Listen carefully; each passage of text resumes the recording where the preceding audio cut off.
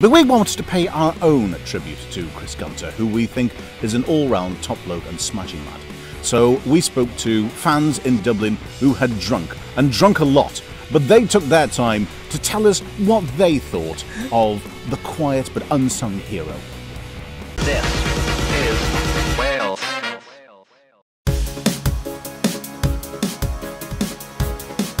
think because of the summer you've got quite a large number in a short space of time, where normally it takes more sort of through a year. It's got quite high quite quick, but it doesn't really change anything. I mean, you know, it's nice to have that number, but you never really get a chance in football to look back too often. Before you get your first ever cap, or when you're just starting out and you've got a couple, you know, if people was to say to you that you would get to that number, or you'd get the same as some of the players that I've got to or surpassed them, then it's not something you ever think about. It's 78 caps today, 78 if he starts.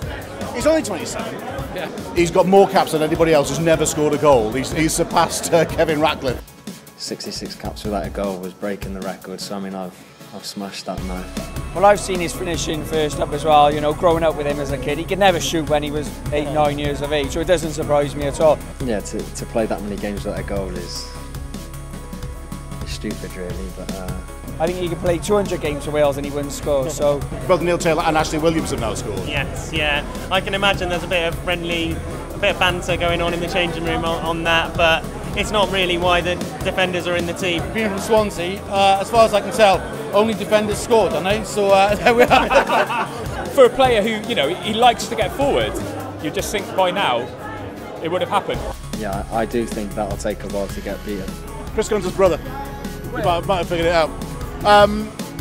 We're a big fan of Chris. Brilliant. We've no idea who you are. That's I life. get that all my life. Yeah. I've had that for 30 years, don't worry. If you could send a message to Chris Gunter to sort of say, no, it's all right, fella. We know this is what you like and this is what we want from you. What would it be? Well, we got other people on the pitch to do that. We don't have other people who can do what he does. If we focus doing on his bit, everyone else to say a bit, we'll be absolutely fine. Everybody has their role. Yeah, it's not his job. Yeah, of course they do. Yeah, it's not his job to score, is it? So defend and... We've got some players who can score goals, so I'll probably leave it to them, but it would be nice to sort of break that and never get that question thrown at you again. I would say don't cross the ball, Christopher, shoot. Am I allowed to say that? In fairness, I think that's your answer. We should play Chris Gunter up front. Just, you know, maybe with the last 10 minutes when we're 3-0 up or whatever, that'd be great, yeah.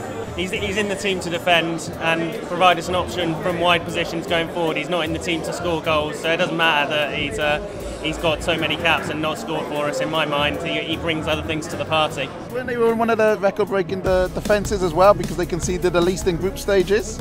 So he may not be putting them in the net, but he's keeping clean sheets at the back, so that's all that matters. As he showed in the Euros when we lost to England, telling the fans to keep their chin up. He's important member of the squad. Gunter, to me, equals grafter. And I'm 27, he's got 78 more cups than me.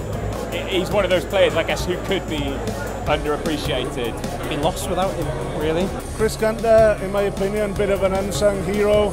Yes, he's an important player for us, yes. As like you say, he goes forward, but I mean, he puts in such a shift, doesn't he, all the time.